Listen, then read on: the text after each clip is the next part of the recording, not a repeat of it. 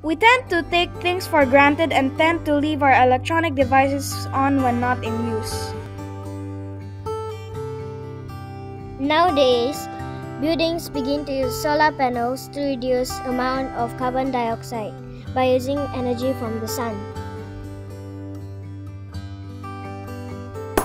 By using fluorescent light bulb instead of the tungsten light bulb, we can save more energy.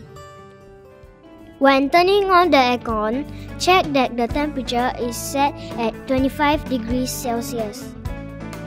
Take public transports instead of driving, as it will help to reduce air pollution.